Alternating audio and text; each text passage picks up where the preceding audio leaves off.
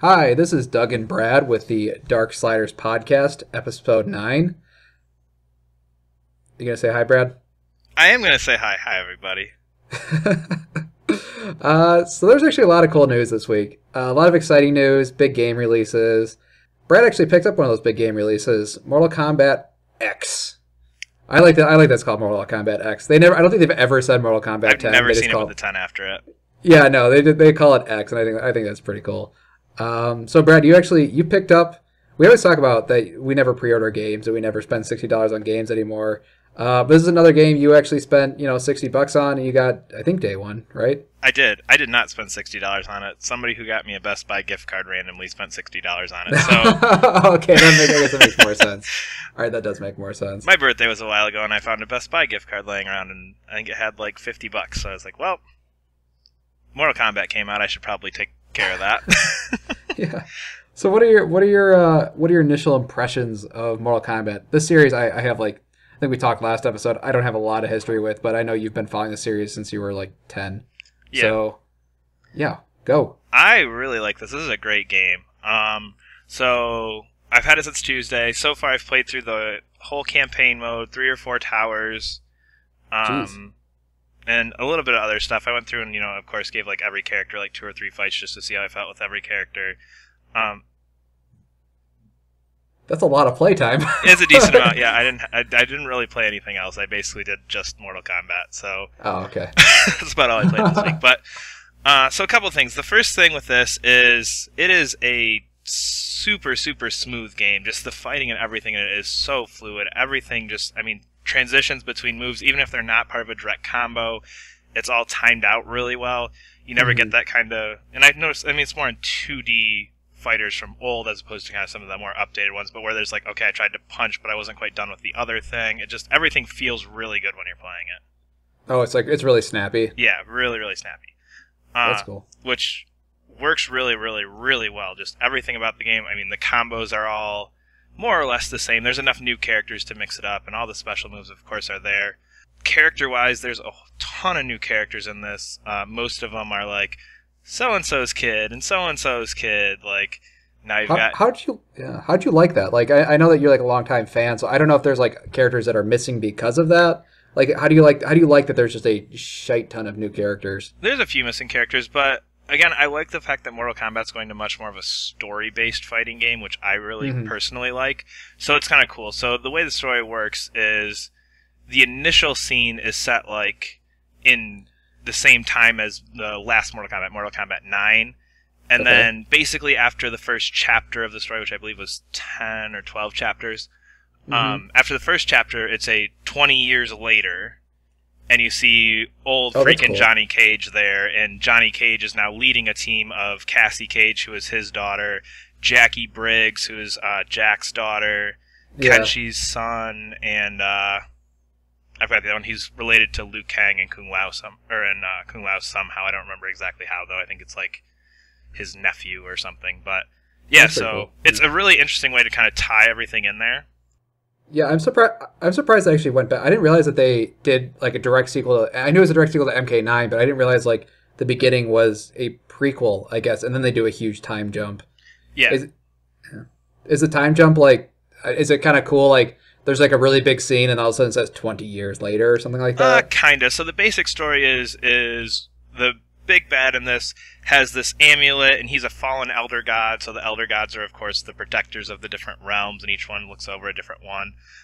So he has an amulet, and Johnny Cage and Raiden and all of them kind of, take this amulet from him and hide it, and he goes and dies, and then 20 years later, everything's all cool. There's like a treaty with Outworld, all this other stuff, and then this amulet gets found again, and everybody's trying to get it to make sure that kind of peace stays there. So, oh, that's kind of cool. The prequel type part ends with that amulet being taken, and then it flashes to 20 years later. Here's Johnny Cage's team that's trying to maintain peace with Outworld, and then they find out that, oh crap, this amulet's back. Oh, that's kind of cool. That's like a real story. Yeah, it is a very, very real story from a fighting game, which I really like that NetherRealm has switched to that, because even if you look at Injustice had a kind of nonsensy story, but it still had like a very strict story mode of why these characters are fighting each other, why this is all happening. And of course, Mortal Kombat 9 had that too, which I really like. Mm-hmm. Oh, can you put? I never knew this because I didn't play MK9. Can you pull off fatalities in story mode or not? No, you okay.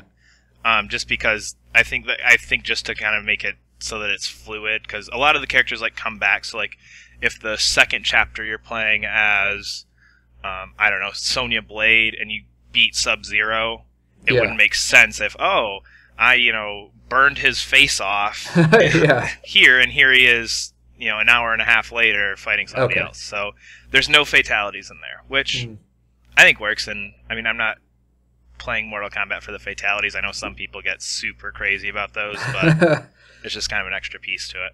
Yeah. Couple other things, the CG in the story. So, like, the story is a lot of CG. I mean, it's like Metal Gear Solid, like, gameplay to movie ratio.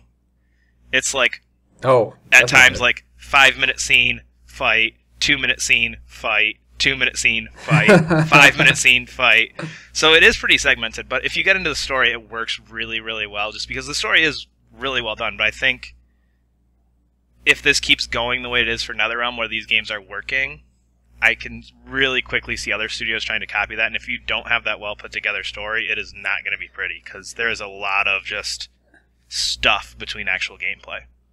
How's the story compared to? I heard that MKX was a bit shorter than MK9. Was that a good thing? Did they trim off the fat, or did you not notice that it was shorter? I didn't really notice. And again, I would play the story for an hour or two, do a couple single fights, or run through a tower really quick, whatever it might be, but I didn't really have any issue with length or anything like that. I mean, I would much rather have a cohesive story than be able to say, this game took me 20 hours to beat. I'd rather have everything was fluid and made sense. Okay. That's which cool. it did. But yeah, a lot of just kind of cool little things with this. So, like, those CG parts to the gameplay, they always transition really well, where, like, the story and the CG automatically, somewhere or another, and somewhere or another, the camera always ends with your character on the left and the other one on the right, and then it just pans back to an arena. Oh, that's kind of cool. And the way the CG looks like it's done in engine, so you don't even notice, like, a graphical switch at all. It's just, like, you're zoomed in on Scorpion's face, and then the camera kind of pans around and you see, I don't know, Sub-Zero standing across from Scorpion, and then it pans back to get into the fight. So there's never that transition piece, which is really, really cool and really, really well done. Do you play as the good guys and the bad guys, or is it just sort of? Yeah, it's both. It's both, but it's a pretty in-depth story, so there's some double crossing going on in there, and you don't really know. But yeah, you play pretty much as a member of every faction. Like, you play as Kotal Khan at one point, who's kind of the ruler of Outworld at the time this takes place. He's one of the new characters, but you also play as Sonya Blade. You play, I think it runs through 12 of like the 20-ish characters in the game, so you get to play as the majority of them, which is pretty cool. Oh, okay. That's pretty neat. It really works, I think, if you've never played these, to serve as a quick introduction to some of the major characters. If you've never played a fighting game before, a lot of times you just, that guy's got the coolest design, pick, that's my guy. Yeah. Whereas this, it's, okay, here's 4 fights as Johnny Cage, here's 4 fights as Sonya, here's 4 fights as Raiden, so you got a handle on all the characters. Oh, that's kind of cool. Oh, I see what you're saying. That's kind of cool. Yeah, but overall, I really, really like this game. I'll be putting a lot more time into it. Yeah, overall, it's a great game. Really, really pretty game, and I know like a lot of stuff's made of the fatalities. I don't really get too much into that, but the fatalities, I said that weird, are pretty easy to pull off for the most part, and again, compared to some other older Mortal Kombat games, I think they're a lot easier to do. Yeah. Which, good, bad, whatever, it doesn't really matter to me. But there are some pretty gruesome ones in there that are... Yeah, they looked gross from, like, the videos I saw. Borderline nasty, yeah. There's a couple times where it's like, oh, I can do a fatality here. I think my wife's in the room. I should probably skip that. She might not like that. Oh, did she see you pulling off, like, X-ray moves and stuff and go, like, what the hell are you playing? I don't think so. She never mentioned anything. I had it done a couple times while she was in the room, but it was always during the story, so there are no fatalities or anything. So it wasn't anything like super over the top, like. Yeah. Because, man, there's some nasty ones in there, and I mean, there was a couple of them where it's like, that almost bothers me, and I normally don't get that with stuff. Like, at this point, I mean, I think we said before, I started playing Mortal Kombat when I was like 7 or 8, so it's like, I'm used to this stuff, but there were a couple in there, like, where it is like, as I was watching, I was like, oh, that's that doesn't need to happen in this. This would probably be a better game if that was not in here. I don't want to fight against that character anymore. Oh god. Oh yeah, like I've heard like Casey. I saw a video of like Casey Cage's X-ray move. Yep. I don't even talk about it. That made me. I was like, that made me feel things. For those of you who haven't seen it, she's the daughter of Johnny Cage, who one of his moves in at least the past few, I don't remember how far back it goes, is the nut punch, and that is her X-ray move. And it zooms right in there and gives you a nice graphic detail of what's happening when you would punch someone in the nuts. Which, yeah, you really don't need to see that, but oh, that was horrible. I just can't believe that got approved at a meeting. I get it. Some like I don't know, somebody came with that idea, and like they had to present that idea, and then 10 people had to agree, and then like a bunch of animators had to agree, and good lord. You get really in depth in there and make sure everything was formed nicely. Oh, man. But yeah, the only thing, and this is something that doesn't bother me, but I know it's kind of been like one of the more news items with this game this week, is the DLC with this. Yeah. And a lot of people are not happy. This is something that doesn't bother me because I ignore it. And we talked about before, when we talked about this, how I probably won't get to play as Predator or Jason or any of the other characters, so I'm just not even going to bother downloading it. But there are a lot of people who are really upset about the DLC because it's kind of a weird setup that they have with it. Yeah. Do you know all the details with that one or no? More or less. I just know that, like, so the unlockable thing in this is the crypt, which is where you go on this weird first-person thing and you're walking through this graveyard, and as you play, you get coins, you unlock it, and there's like, I think it's like $10 or something you can unlock. It's 20. Is it 20? It's 20 bucks to unlock everything, and it's not something you should pay 20 bucks for, because it's like, oh, you unlocked a different brutality. Oh, you unlocked a concept art. You unlocked a song to listen to in the background for the most part. I thought for that stuff, I can kind of, I don't feel like that. The $20 thing, I really don't feel bad about, because like nobody in their right mind is going to spend that money. And I think the people who would spend that money are actually. I do have a quick story with Mortal Kombat. I walked into a GameStop like right after work, and I was in a polo shirt, and then another guy comes in who obviously just got out of his like office meeting, and he is like in a suit, and he must have been like in his late 30s, and he comes in, he's like bought a copy of Mortal Kombat. And I feel like he doesn't have enough time to unlock the crypt, so he might actually spend $20, and he has the money to do it. So, I mean, yeah, and then the other microtransaction thing that people don't like is the easy fatality coins. Have you heard about those or no? I've unlocked a couple, because you can get them in the crypt just as you're playing as normal. Oh, I didn't know that. Yeah, I mean, you don't get like they're limited, so I think I've got maybe 3 of them the entire time I've played. Yeah. But, so the easy fatality thing is basically you unlock a coin or whatever it is, and instead of having to go through, I mean, the fatalities in this are pretty much easy enough that it's not an issue. I mean, they used to be where it was like left, right, up, down, X, B, X, B. Yeah. I didn't like those. This it's more or less like forward, back, up, down, triangle, or something like that, where it's just like maybe 4 or 5 movements and a button. Oh, okay. Which are, I mean, I have yet to find one that I haven't been able to do, whereas, I mean, Mortal Kombat 3 and stuff, I mean, you had to go print out the list of button presses, sit it next to you, and sit there and, like, stare at it and get really angry as you try to do these and couldn't. But, so the easy fatality thing is basically, instead of being able to do it normally, you just hold R2 and push, like, square, triangle, and it will do it for you. But, so you don't, I mean, that doesn't really affect gameplay or anything. Has no effect on gameplay. I think it's just because Mortal Kombat gets so much press for fatalities and everything. I think it's just their way of saying, okay, we can show everybody this thing that's kind of unique to our game without making you learn these crazy, ridiculous, over-the-top button combinations. Yeah, I don't think it's nearly as nefarious as other DLC. Like it's not like a free-to-play thing in the least. No, not at all. So I don't think it's that bad. I can see why people would kind of get rubbed the wrong way.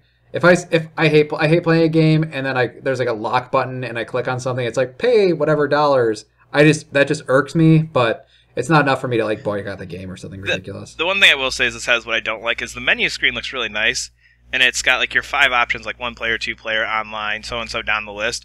But at the top, it's got one is faction war, which we didn't really talk about. I haven't done much with that. The other corner is Living Towers, which is like their updated daily online piece. Yeah. And then right smack dab in the middle is press triangle for PlayStation Store. And Goro's one of the first downloadable characters, and it's just a big old picture of Goro, and it says PlayStation Store, press triangle. So gross. I don't like that's the only part. That's the only part where I really felt like it was like, okay, you're trying to get this to be, you're trying to sell me something. I didn't really find that at any other point, because I pre-ordered it, meaning I went, I'll stop at Best Buy Monday night and or Tuesday afternoon, so I'll just put this order in on BestBuy.com Monday night. I got the pre-order bonus, so I think if you don't get Goro for free, I think in the character select, he's still there, and it just says press X to purchase on PlayStation. Oh, that's okay. That is shitty. Which is shitty, cool. But I'm going to deal with that because I got it already. So. Oh, God. All right. Moving on, I guess, a little bit. So, besides playing Bloodborne a shit ton again, I might talk about that later.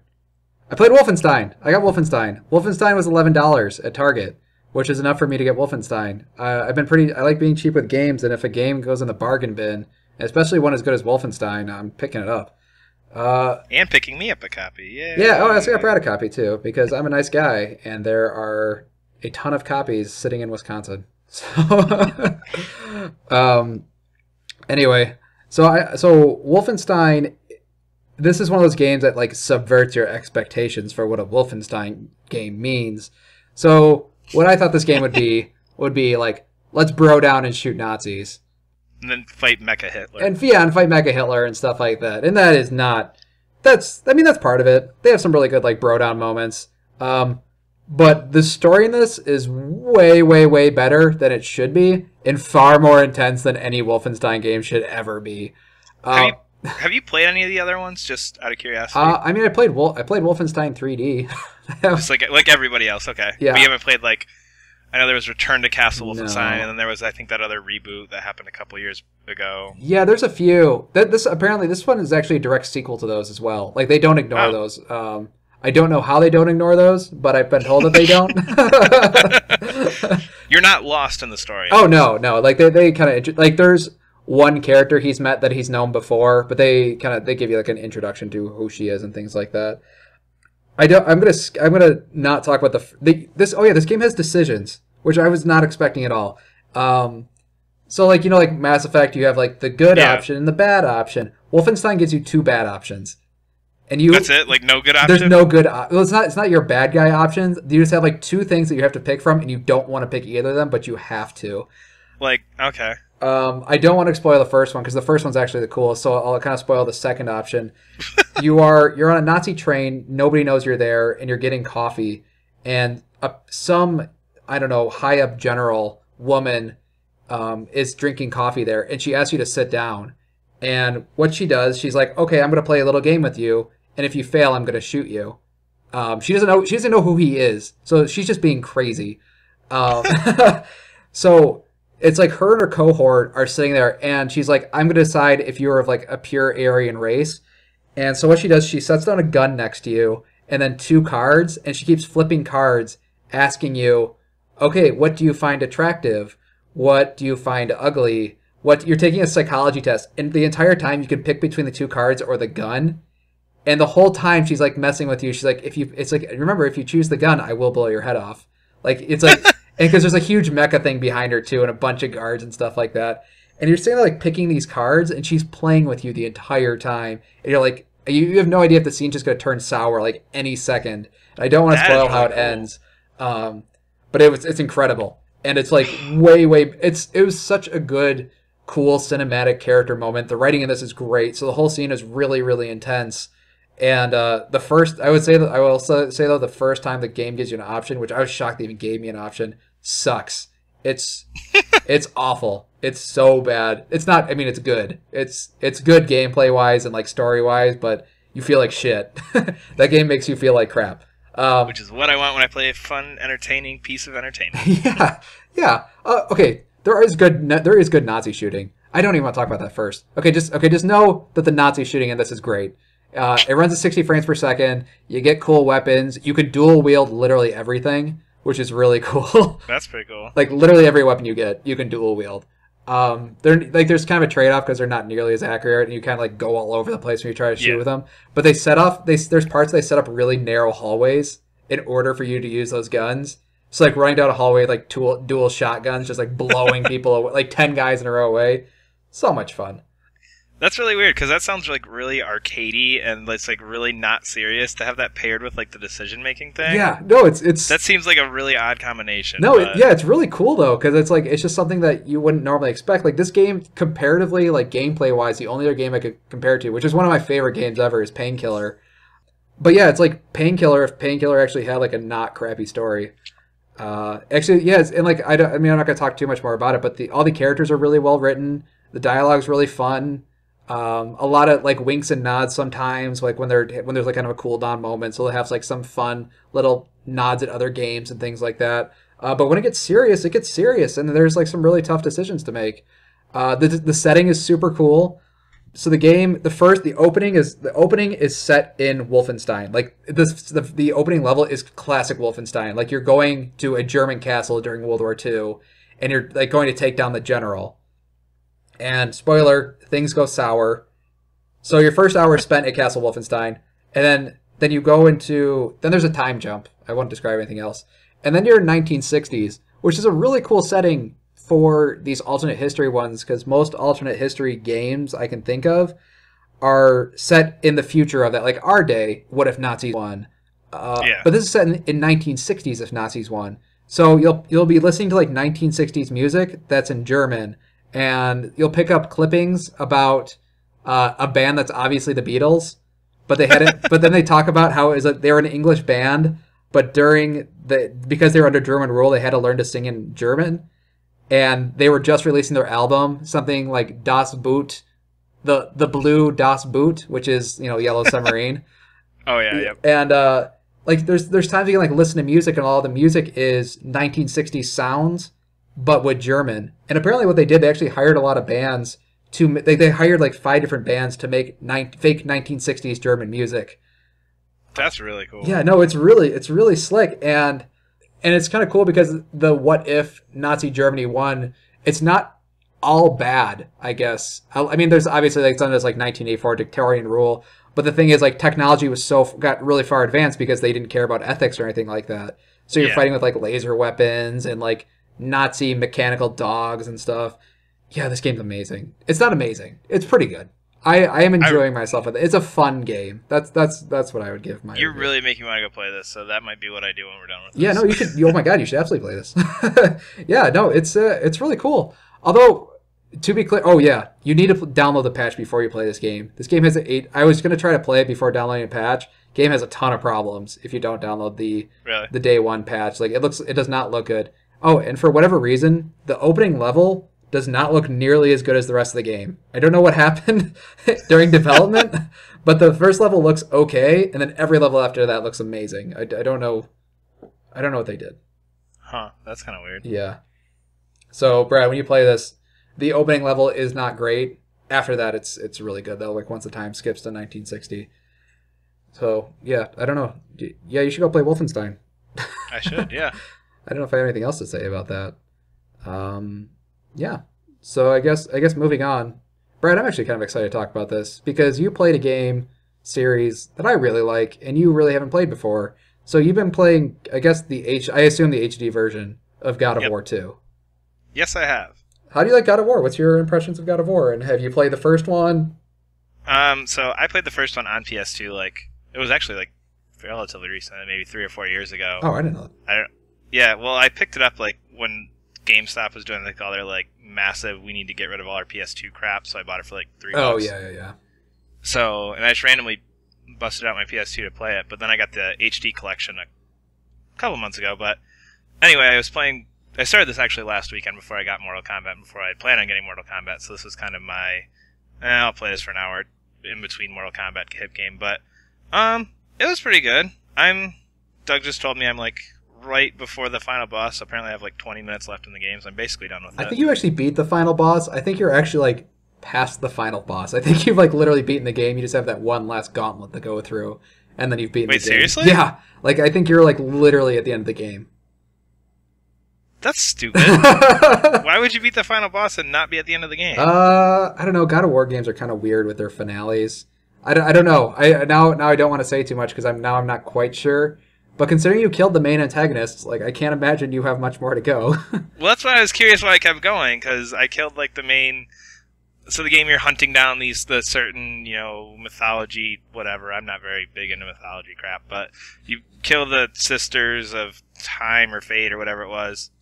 And and then I was just running down some stairway for a while, killing like all kinds of enemies, and then I kept dying, so I said, screw this, and need to go back to it. But... Yeah, the God of War games, I don't know why they do this, but like literally every God of War game, at least since 2, Ascension is the worst with it. So either right before the final boss or right after the final boss, they have this gauntlet of enemies you have to go through, and they give you like one checkpoint at the beginning of it, and it takes like 10 minutes to go through. And if you die at any point during that gauntlet, you have to go all the way back, and every God of War does it. I don't know why.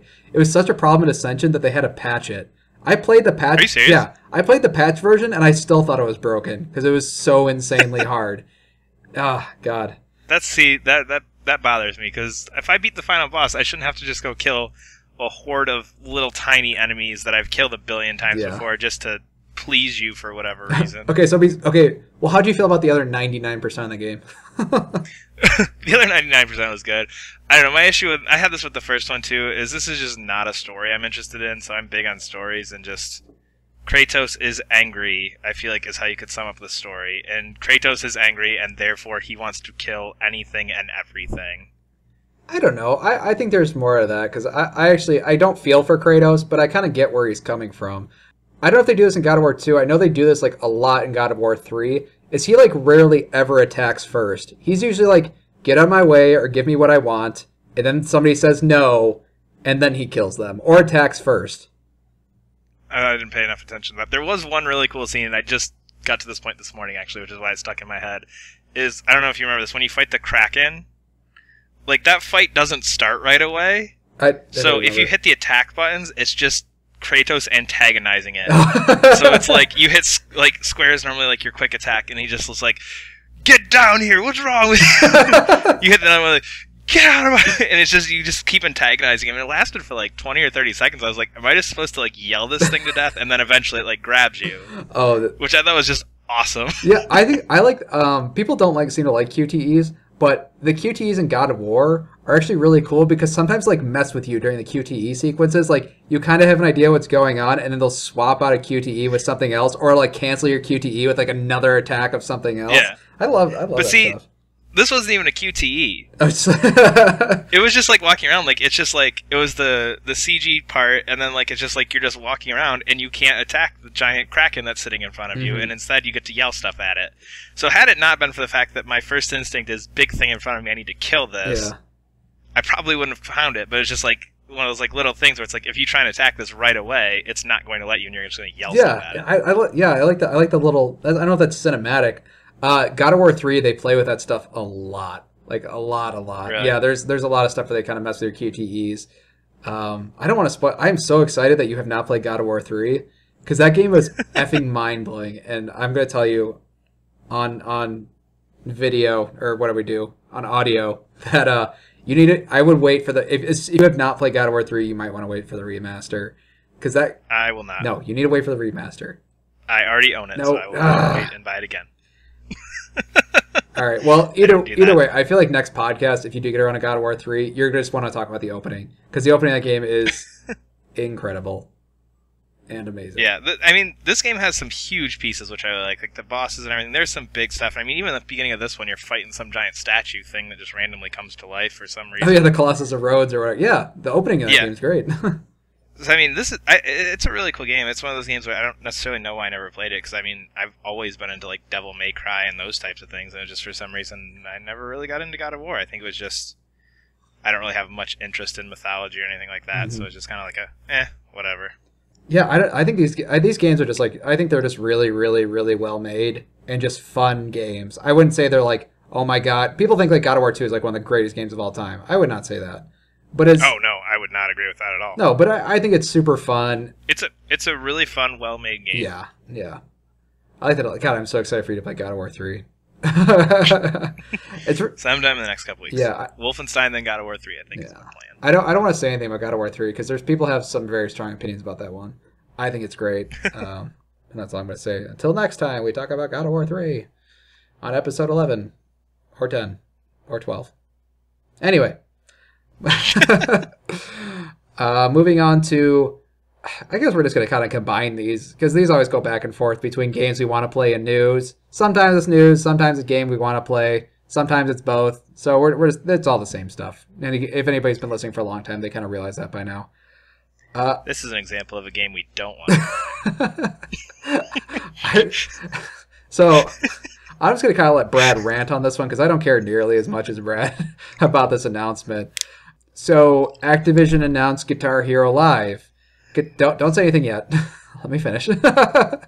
Guitar Hero Live is a new Guitar Hero game that has a new controller. It has 6 buttons instead of 5, and it's 3 buttons stacked on top of each other. So when you play the buttons, it's more like actually like fingering on a guitar, which I think is kind of cool. But moving on to the part that people want to talk about, and I'm sure Brad is going to get kind of vocal about, is so they don't have 3D characters anymore. They filmed a live crowd with some sort of 360 camera, and then you play in front of a quote-unquote live crowd, and then if you play well, the crowd cheers. If you play bad, 1,000 people tell you you're terrible. So Brad, what are your feelings on Guitar Hero Live? I think it's okay. I don't really have. I don't like it. Oh, I know. Do you not like it because you're a Rock Band fan and you just like Rock Band, or what do you? All right. First of all, you can get that out of the way. Yes, I'm a huge Rock Band person, and I would play Rock Band anytime over Guitar Hero. I do, however, own Guitar Heroes 2 through World Tour, Aerosmith, and Metallica. So I do both because I like my plastic instruments. But, okay, so a couple of things you said that I really have thoughts on. I hate the crowd idea. Yeah. I hate it. Like, part of, like, what makes these games is kind of the cinematic piece to it of, like, when you go through. And Guitar Hero always had really, really cool, like, venues that you played in. Yeah. So you, like, progress through and you start out, like, in the basement of, like, your parents' house or whatever. And then by the end, you're playing on, like, a spaceship or whatever. I know one was, like, you were in, like, some chariot-looking thing playing Dream Theater. Yeah, that was actually a World of Warcraft level. I don't know if you ever knew that. Yeah. But, like, so they have these, like, really cool progressions. And now it's just like, okay, just every time you're playing in front of the same group of people who are cheering or booing you. And you're going to look at the exact same thing for all 60 songs or whatever. I can't imagine that's the case, but I was thinking, like, how many crowds could they get to shoot, like, how many venues did they shoot video for? Like, because there's also 5 different bands. I don't know if you know that there's, like, 5 different bands, and then, so I don't know how many different venues, so I don't get it. But even with that, people are people. Like, I don't think anybody's in a band going, like, the coolest part about this is when I go there, I get to see different faces staring and yelling at me instead of, you know what I mean? I think it's definitely. I think they're trying to mimic the experience of being a rock star, but it doesn't feel like that. It kind of feels like there's a show called Peep Show, which I don't know if you've heard of, but it's a British comedy show where they stare into the camera, like you see through people's eyes the entire time. And I feel it's kind of like that, where like you don't feel like a rock star, you just feel like there's a lot of people staring at you, and not even people. It's I don't know.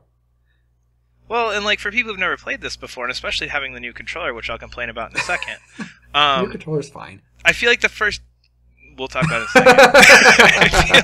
I feel like the issue I have is the first hour of the game is just going to be, especially if you're new and with the new controller, it's just going to be people like sitting there going boo, boo. You know what I mean? And I guess I don't know if you're on if you can't do easy, even just like playing the game for the first time. But see, here's the thing: is like the fact of the matter is like. With the old instruments, I'm to the point where I could pretty much 100% half the game on expert. I'm not going to want to go back and play easy. I don't want to do that. You know what I mean? Yeah, well, you have to like relearn. Like that's part of my issue with the controller is I have to relearn this whole stupid, worthless skill that I already have mastered. You just decide to screw with me. Like, if I get this, I have this weird feeling where I'm going to have to sit here and I'm going to have to start on easy and play 4 or 5 songs on easy, play 10 or 15 songs on medium, and work my way back up to there. Whereas, again, but compared to like when I got Rock Band 3, I liked Rock Band 3 because by that point I was to the point where I can start on expert and play my way through this game on expert the entire way through. Well, I mean, I guess, but you're basically gonna get. I feel like no matter how different Rock Band is going to be, it's going to be the same. It's going to be Rock Band. Like it's going to be the same experience you've already had 3 times. So I don't think that Guitar Hero having a new experience is like necessarily a bad thing. But I don't think it's not. But see, to me, it's not a new experience. It's the same experience, just screwed with. Like, that's all it is. You're not offering me anything new. You're just saying now instead of, like, sliding your hand to the left, you have to slide your hand up, and you have to completely, like, reorient yourself to how to do this. So you're saying it's like it's basically the same game. They just changed the controls slightly. So now it seems different, but, like, it's the same concept.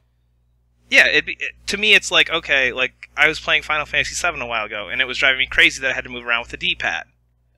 And now I have to move around with the analog stick. You know what I mean? Like, there's subtle differences where it's not a gameplay changer, it's just a subtle input change that, like, and that one's not something that's really going to mess with your skill in a game, but it's enough to throw you off a bit. Gotcha. So you don't see it as something like new and fun and exciting. You see it as like, I'm learning the same skill, but just with a different controller, and that's it. And so you're just okay. Exactly. I can see it. I can see that's a complaint, but I can see it's like for new people. I think if you're starting fresh with the series, it'd be more interesting. But I mean, my thing is unless as popular as these games were, unless you are like under the age of 13, you have some experience with these. I mean, everyone, and maybe that's being a little too much, literally everyone. I mean, most people do. Like, you can go, like, if you go to like an arcade, like there's like a arcade, I did air quotes because it's basically a go-kart place that has 6 games, but one of the games in the arcade part is the Guitar Hero game. Yeah, that's true. Yeah. I mean, this thing was everywhere, so I just don't feel like there's enough new people that are going to be like, oh, now I can play this because the controller's different, and it's making me on par. I think the controller concept, like it does seem more like a guitar from like what I've seen people playing it. Like it actually looks like you're actually kind of like fingering frets and stuff like that. And so I think the idea, I think like if they had launched this thing originally with like the original Rock Band and Guitar Hero would have been, I think it'd be more received.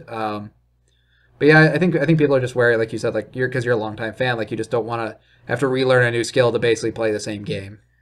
Well, and it's the same thing that Rock Band did. So Rock Band 3 introduced what they called pro instruments. Yeah. I don't know if you remember those or not, where it was like a more complicated version.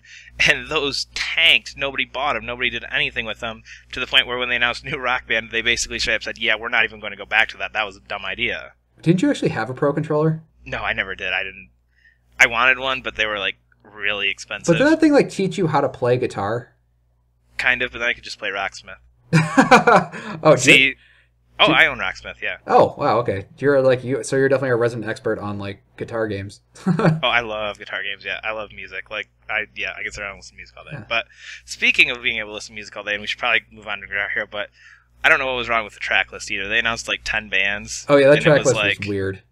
Oh man, if you are a high school kid or a high school kid 10 years ago. yeah, that was so weird. Like I don't know what demographic they were going for, because this is like not music. I don't think this is. Maybe it is. I don't know. I don't think this is music that like high schoolers listen to today. I think like what you said, it's like things that high schoolers listened to like, I don't know, 6 years ago. So these kids are now college students, and maybe that's what you're going for. If you actually look at the crowd too, the crowd in the videos is pretty young, like 18, 19. Like I think this game isn't. I don't think they care about you when they were thinking about this game. I think this is like squarely aimed at. Well, I mean, think about the original Guitar Hero. Like, it's not. That game wasn't made for 25-year-olds. Like, that game was made for high schoolers. I think that's I think that's what they're trying to do. I just don't think you're in their market demographic. That's probably true. And I mean, there were a couple. I mean, of course there were a couple. But I mean, I mentioned it to. I think it was you. Like, when you announce a Guitar Hero lineup, the Rolling Stones shouldn't look out of place. Yeah. And that was kind of the weird thing. It was like all these bands, and they saw Rolling Stones, like, well, that one doesn't fit with what you're going for, which, I don't know, that just felt weird to me. But, yeah, I don't know. I am not excited about this. I mean, I'll probably end up, well, no, because they got the weird controller, so I probably won't buy it. But, yeah, I don't know. I'm not excited. Yeah. Well, I think it's interesting, but I never cared too much in the first place with these games. I think they're fun.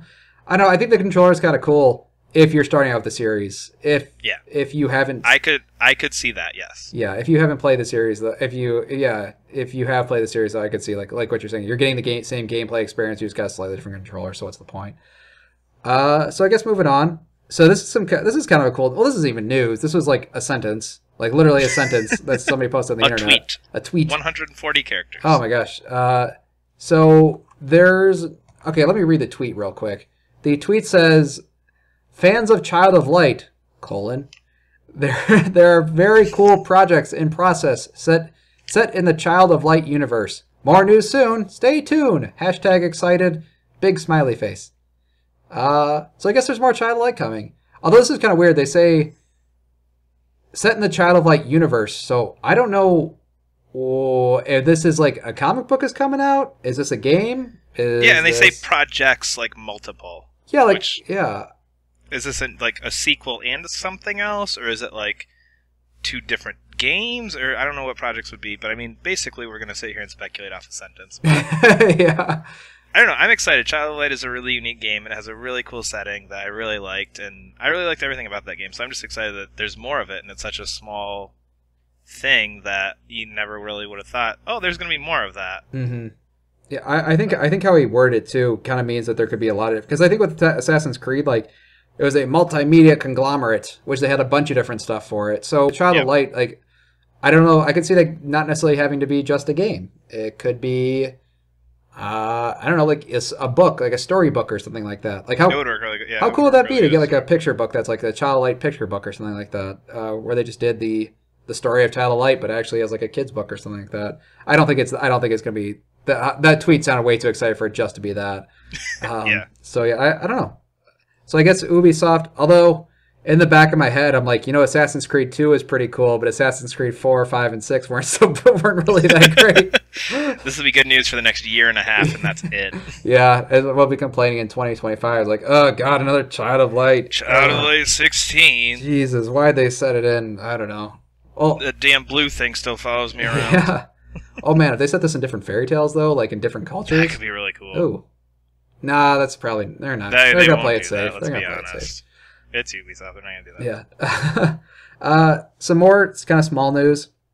So Super Time Force is a game that came out on, I think, PC. Did it come on Xbox? Doesn't really matter. It's a kind of a fun shooter game, and the announcement was that it's coming to PlayStation. It's going to be on Vita, which I'll probably play this on Vita, and PS4. And then this has some exclusives to PlayStation 4. Blah blah blah blah blah. So the exclusives I think are kind of cool, and I love this stuff. I really do. I know some people don't like this stuff, but I really like when a game comes out for a new console or new platform, and then they use some of the characters that are exclusive to that platform. So there's three characters. One was previously announced with this Shuhei Yoshida, which is kind of funny because he's the I don't know what his official title is, but he's basically the guy who runs PlayStation, and he tweets a lot. So his power is like shooting out friendly tweets, which I think is kind of cool. And actually, one of the tweets is something that got him banned from Miiverse. Because he got banned from Miiverse for saying, I think his name was like I Heart PlayStation or something like that, or I Heart PS. Yeah. And then he got banned for that. So that's one of his tweets that he shoots out. And then the other characters that were announced were the Journey guy or gal, kind of androgynous character.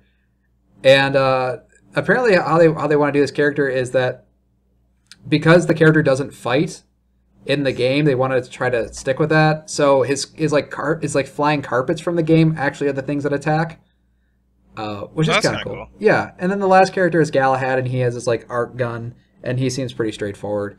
I always like this. I always like when they do this. Like when Mortal Kombat said they're gonna have Kratos, and it's like, yeah, that's awesome. And people are like, wait a second, I don't know about the balancing of this character in the arcades. I was like, I don't care. I just want to play as God of War and fight Sub-Zero, or Kratos and fight Sub-Zero. Like I don't care. Like. Is Yoshida? I don't know. Good thing this isn't like a tournament game. I don't think anybody's gonna like care about the balance of Yoshida's like tweet gun. Tweet power. Yeah, I don't know. I like this stuff. I don't know. How do you feel about that stuff? Like when they release on a new platform, they have like exclusive characters. Because Shovel Knight's doing this. Shovel Knight's gonna have Kratos on the PS4, and then it's gonna have the Battletoads on Xbox One. Xbox. Yeah. I don't know. I don't really care honestly. Like because to me, it's something that's just. It's to get attention, and it's not going to really affect the gameplay, and it's not going to affect what I do. Like, the only one of these I can ever think of, and I know we even talked about it on here before, I think when we were talking about Mortal Kombat DLC, is the only one I ever liked was Link in Soul Calibur 2. That's the only one I can sit here and say, like, that one worked, I liked that one. That would make the least amount of sense. And I'm not even, like, a huge Zelda person, but that one I liked, but, I don't know, for the most part, it's just like, whatever, you just want attention for this, and there you go, you got it. I'm probably not going to bother getting excited about it or doing anything else. Oh, I mean, it's pure marketing. Like that's all it is.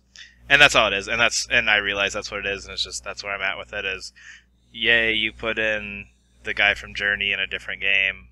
Make Journey 2. They should never make Journey 2. Oh my god. They should never make Journey 2, but Journey 2, Back to the Desert. Bah. we just play the whole game backwards. We talked about Devil May Cry last time. Moving on. Oh, that's funny. So this is basically in here, so I have an excuse to talk about Bloodborne. Bloodborne sold 1 million copies, and it beat Which is crazy. That is kind of crazy. It beat, actually on PS4, it beat Hardline, Battlefield Hardline, which is even crazier because that's the best-selling Hardline of all the systems, is the PS4 version. And just what that game is, like, just the marketing push. I mean, because that is not a game for everybody. Like, No. I've talked about my distaste of that game at this point, and I'm done with that game, and I'm over that game. Actually, we haven't talked about your distaste with that, but we'll talk about that another time. We didn't? No, let's not talk about that now, because I want to talk about how good this game is. But continue. Alright, but yeah, but it just seems it's not the type of game where you think like, oh man, that game's gonna sell 1 million copies and be like the best selling game like for a month. It's like that game's gonna get released, some people are gonna play it, some people are gonna love it, and it's just gonna kind of be that thing that just kind of hangs in the background for a while. Yeah, it's But super this game niche. It's a niche product. Yeah. But Yeah. alright, so you're gonna take like 3 minutes and just not shut up about Bloodborne? Yeah, for 3 no, of minutes course, about how we're of doing course. this? This is Doug's Bloodborne update. I wish I had a YouTube Alright. video that had 200-something views, and I was talking about Bloodborne, because is that the one where you're just shitting on it?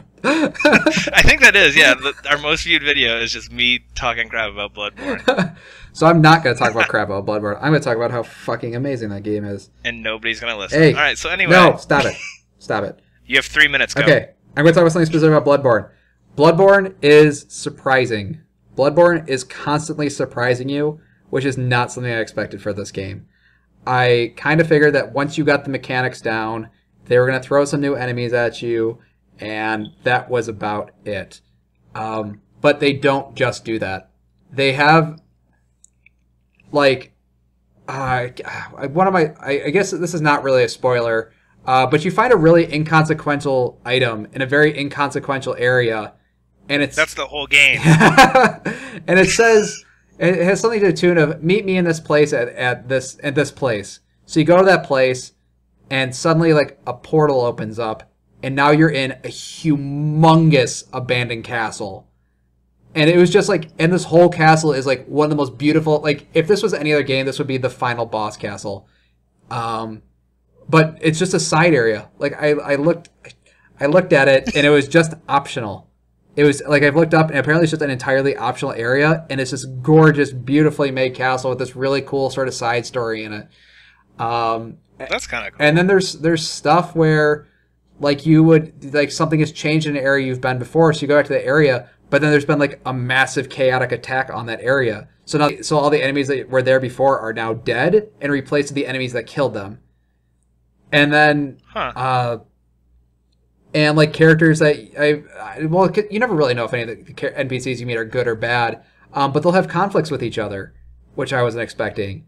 Sometimes they'll be your friend, sometimes they won't be your friend, and you're not really sure.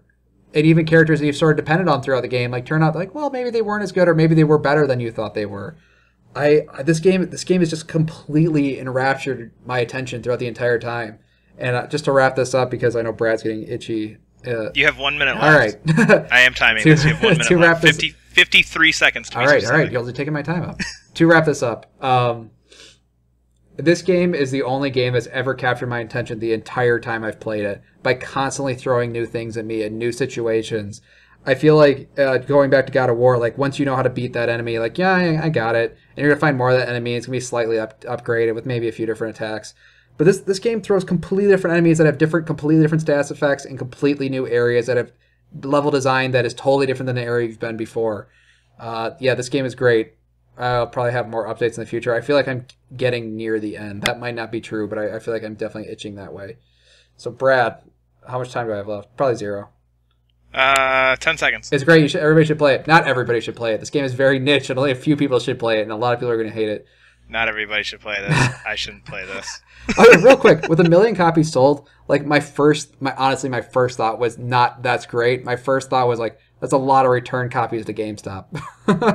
Like, That's a lot of really angry people. I just gotta imagine there's like, I feel like in about a few months from now, you're gonna see a wall of like used Bloodbornes at GameStop. Just people so pissed that Yeah. get this. No, that game's not for everybody. No. Another really quick announcement. There's a lot of just like small little announcements before I get to the final big one that I think everybody already knows about. Star Ocean 5 was announced, and neither of us played Star Ocean. And the only thing I really want to say about this is that I think after Square Enix kind of effed up one of their countdowns recently, which was they just had a big Z and it said PS4 and nobody knew it. And it's this stupid free-to-play Splunky game. Yep. Like Splunker. Not Splunky, it's Splunker. And it looked terrible and nobody cared. And that thing was up for like 3 days. Like everybody thought it was... Oh, it was big. Yeah, it was like all over everything. Like, what is this? What is this? Oh. I actually stayed up to like 2 in the morning to see that reveal. Are you kidding me? I was so disappointed.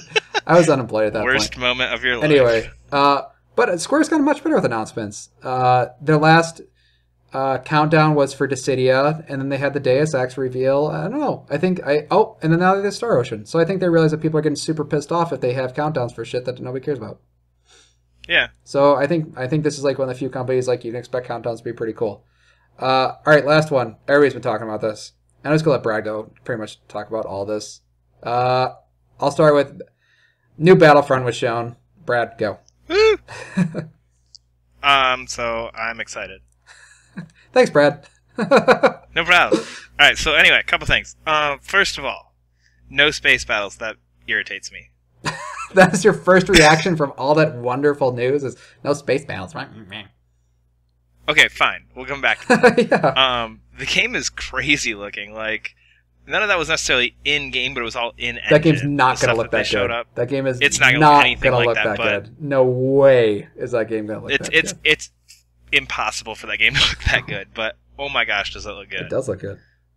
Yeah, and just, I mean, they showed off kind of the basic stuff. I know they showed off Endor and Hoth and, all the kind of the typical, big famous Star Wars scenes. Yeah. That all look really good, and I mean, most of those are kind of classic levels from from the older Battlefront games. But I don't know, this game just looks great, and yeah, I mean, split screen, which to me seems crazy because I feel like no game has split screen anymore. Yeah, I thought that was really cool. I don't know, have you played have you played the original Battlefronts? I've never played them. Are you serious? I never. Well, I didn't play a lot of multiplayer games. Like that game was just that game was garbage by yourself. That game was garbage by yourself. Well, yeah, I didn't play it by myself that much. Well, there you go. Yeah, I mean, if you had like Xbox and Xbox Live, like I'm sure that game was a blast. But I had PlayStation. I'm not gonna like hook up my dial-up to the backup to get my network thing. I don't know what the hell that thing is. Your network adapter. Yeah. I had one of those.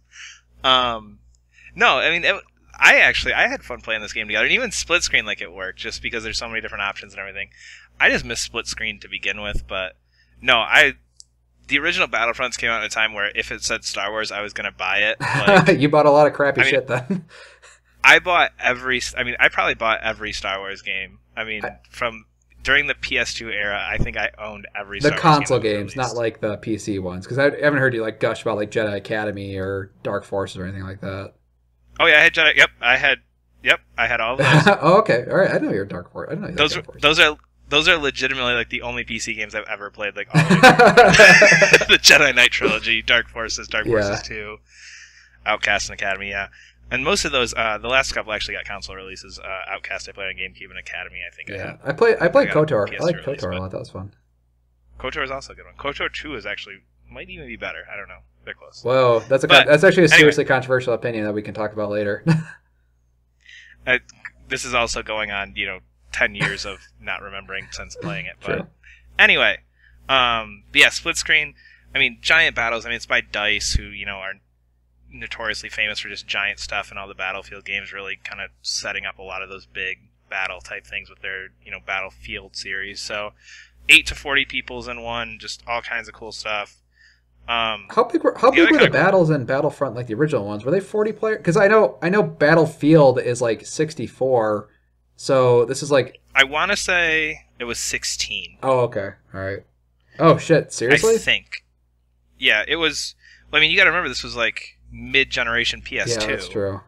And I don't even remember if they got PC releases. So I mean, and the Xbox Live and the early stages of PSN or whatever it was on PS2. I mean, couldn't handle that much. Yeah, they were not that's the true. greatest setups. I didn't think about that. So I'm pretty sure it was 16. Mm-hmm. The first one might have actually only been 8, but there was like NPCs or something. Yeah. Or bots or something. Yeah. Like they kind of like filled the screen but... with like AI characters and stuff. Yeah.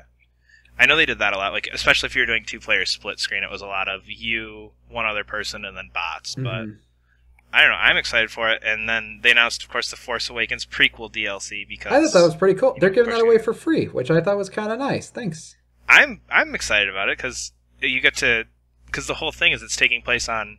Well, the new trailer came out, which I could talk about for like 2 hours. We're not talking about that. I won't. Video game podcast. But it all takes place on that planet. I think it's Jakku. I don't know if I haven't actually heard anybody say it, but I think that's how you pronounce it. And so in the new trailer, and if you're like one of those people who's completely avoiding the trailer, stop listening for the next 10 seconds, 30 seconds. No, that has 88 million views in a day. Nobody is avoiding that trailer. I promise. There are lots of people who are like just like who I've seen are like, nope, not watching it. I don't want to know. Those people are insane. I'm very much... Continue. Yeah. But anyway, the beginning of the trailer takes place on what everybody originally thought was Tatooine, and now it's not Tatooine anymore. But it's not? Oh, I don't know. That's... Okay, we're not going to get into Episode 7 spoilers. Anyway, so they announced that the opening scene is not Tatooine, and all the scenes that you saw from the first trailer are not Tatooine. That's actually Jakku, which is a new planet. Okay. That just happens to look like Tatooine. But anyway, so in that you see a big down, like, super Star Destroyer like, buried into the ground. Yeah. You see a couple, I think there's an X-Wing, if I remember, as this shot pans to the right, there's an X-Wing right before it. So you get to actually kind of live through, like, the battle that happened to set this planet up that you're going to see in Episode 7, which I think is really cool because it just kind of says, okay, you're a part now of the battle, of the thing that led to this movie. So the way they're doing the DLC, I'm really actually excited about. Yeah, I think that's super neat. Oh, how do you feel about... I don't know if anybody should really care, but the game's not really going to have a single player. It's going to be sort of like the multiplayer maps that are going to have like sort of missions built into them, which to me just sounds like a crappy single player. But I don't think anybody cares. I think because this is like a multiplayer only game. It's like Unreal Tournament always had a single player and it did the same thing. Yeah, that's true. If you go back and look at those, and I think people, if you're buying this, you're not buying it to play single player. This is like my one exception to I don't like multiplayer games. I think. Yeah. Oh well. Yeah. It's Star Wars, so of course it's an exception to whatever rules you have. I'm sure your entire moral code will break down if Star Wars is involved. Oh, very much, yes. Toggling between first and third person, which is something you could do in the old ones, which always kind of gave it a very different feel. Because there's not very many games where you can do that, and it actually works well, and it worked well at least in the old ones. So. Yeah, I'm actually curious if this is going to be a new... I don't know, it doesn't seem anything like Battlefield, which I think is kind of cool. Like, it definitely feels like something different than Battlefield. Because I think a lot of people were like, it's going to be Battlefield 5. Yeah, it's just going to be a Battlefield mod. Yeah, exactly. Kind of like, not like Hardline was. I'm sure people spend a lot of time on Hardline, so I'm not going to knock that game too much because I actually played it. But yeah, I mean, it looks different to me. Like, my first thought when I was like looking at this trailer was like, I wasn't thinking Battlefield. I was like, oh wow, this is Star Wars. Like, this is one of those games that, like, when I was watching this trailer, I was like, look how far games have come. Like, this looks like the movie. Oh yeah, easily. It looks better than the CG in like Episode 1 and 2. At this moment, whether or not we pretend those don't exist, so that's okay. Oh yeah. Speaking of it, that's actually kind of important. There's no prequel stuff at all. It's all original trilogy, and then the DLC for Episode 7. Yeah. What's your opinion on that? Do you feel like that's good, bad, nothing? I feel like that's fantastic. I kind of want to play that Gungan battle. I think that'd be kind of cool to play. Not that I like Jar Jar Binks or anything, but I thought that Gungan battle was pretty neat. Okay, maybe not. Yeah. With the shields and the things that walk, and I don't know. That was like the good part of Episode 1. That's like the only part I remember from Episode 1. Lots of whining. No, I wouldn't have been upset if it wasn't included. I just think, I don't know. I don't really necessarily have an opinion on it. I don't feel like it's lacking because it's not there. I don't feel like it would have been enhanced if it was. I mean, the things they showed off were Endor and Hoth. Those were the two big ones, and that's what people want. You know what I mean? Yeah, that's true. Nobody's going to be going, the Battle of Geonosis isn't in there? But the scene where Count Dooku does something, like, nobody's saying they're missing that. Well, maybe if you are, my apologies, but you're doing it wrong. Yeah, now that I think about it, it's actually super weird they don't have like space battles because that's gotta be something down the line they're gonna be adding. Like there's gotta be a DLC for that. Oh yeah. Because I mean like when I'm thinking of like big Star Wars battle, they're all in space. Yeah, you think Battle of Yavin, you think the second Death Star, and I mean even the second Death Star. Like you had stuff on Endor, but a huge part of that was Lando leading the rest of the Rebel fleet against the Death Star. So even that, you're missing half the battle there. That's weird. And when Battlefront did space battles, did they have like on foot stuff? Because I think it'd be better if they just did space battles. End of story. If I remember, okay, and I might be confusing my Star Wars games. I believe you could land in the hangar and run to a ship and jump in a ship, and that was it. I think it'd just be cool if they just had like straight space, like just did Rogue Squadron basically. I mean, that's really pretty much what it was. I mean, if the space battle lasted 10 minutes, you were probably out of a spaceship for like 20 seconds. It was more of a, oh crap, my X-Wing is shot to crap. I'm going to go park it in this, pick up a Y-Wing, and go out. Oh, gotcha. So it was more of like a hub than necessarily like a on-foot section. If I remember correctly, I think you might have been able to, like, if you were like land an enemy fighter in there, and then you could run around and shoot people if you wanted to, but yeah. It's been a while, so I don't really remember. That is weird that they're missing that then, because that does seem like a huge aspect. Yeah, and that's why I try to start with it, because that's a big deal. Yeah, well, I know we don't always want to start with the negative. I feel like everybody's gonna start with the negative. Granted, although I'm assuming that with what we've seen from Episode 7, you might actually be able to play like some of those ships anyway, because if you look at the Episode 7 trailer, they're actually like in atmosphere with the X-wings and stuff. Yeah, I did. I see a whole lot in the original trilogy, so I mean, I could see them putting a lot more of that. Okay, it's not a space battle, but there's 12 X-wings and 10 TIE fighters flying above your head. Yeah, because you're right. Episode 7 doesn't seem to have haven't really shown a lot of space in Episode 7. So if they're trying to focus on that, just with like marketing and stuff like that, it's like, oh well, this is the first time you're gonna play with an X-wing when it's in like atmosphere or whatever. So I think that's kind of cool. What's with this Xbox One first stuff? You didn't hear about that? No, because I'm so confused because it's like very clear that like PlayStation spent a gagillion amount dollars to get PlayStation 4 all over this thing. I don't remember if it was the demo or a beta or what, but they have EA Access. That is what it is? Okay, that's what it is. It's going up through EA Access, which PlayStation doesn't have. So it's not necessarily that it's exclusive to Xbox One. It's just that it's going to be here first because it's going to be on EA Access. So I don't remember how exactly EA Access works because it seemed like kind of a nonsense idea, but. No, I mean, it made sense. Actually, it makes more sense for you because you buy Maddens all the time, but you like buying Maddens. But the thing is, like, it was basically you could play the yearly sports games without having to buy the yearly sports games. Essentially, yeah. But that's what it's going up on first. So because it's going to be on there, it changes, the access to it on PlayStation. Yeah, that sounds like a tit for tat then. Like, okay, we get exclusive marketing, we can put PlayStation 4 all over this thing, and then you guys can say, oh, it's coming on Xbox One first. Yeah, so everybody's happy. Yeah, well, kind of. Yeah. Do you have any closing thoughts on Battlefront? I'm excited and I want to play it now. Oh, are you going to is this going to be a day one game for you? Heck yeah. This is what really, I actually bought, I don't tell you this, I actually bought Rogue Squadron 2 the other day for GameCube. Wait, for game? How much does that cost you? It was like $6 somewhere. I found it online for like $6, and I was like, "Oh yeah, I should totally buy that." Are you serious? That game's actually. Or no, you know what? It might have been Rogue. I think it was Rogue Squadron 3. Oh, that makes more sense. Yeah, I'm pretty sure it was Rogue Squadron 3. But anyway, yeah, no, this is like the first like proper Star Wars game in a long time. Like I'm trying to think. I think the last one was Force Unleashed 2. Yeah, that's the game I immediately went to. Yeah, they've been. And I mean that's 3 or 4 years old at this point. So there's been a distinct lack of Star Wars games, and I missed the like. two Star Wars games a year stuff back in the PS2 don't worry, era. there's going to be a billion Star Wars games. Like I will be buying all of them. Yeah, like the one woman who like we were talking about last time, like or one of our fewer when we were talking about Uncharted 4. The woman who like heads the Uncharted series is now heading the Star Wars one of the Star Wars EA games. Yep. So yeah, there's going to be. Don't worry, if you miss Star Wars game, there's going to be a bazillion Star Wars games in the future. I'm so excited. Brad is super excited. I'm like, okay, I like Star Wars. I don't have quite the fervor for it as Brad I mean, we does. just need to follow up to Republic Commando, and that would be cool. Like that was like the M-rated like SWAT game where you're. It was basically Tom Clancy's Star Wars. Oh man, this would be really. I really hope that because like we're gonna experiment with the Star Wars universe, that we're gonna see smaller games like that. Like that would be great. Like that was really a small game, but it was just like a.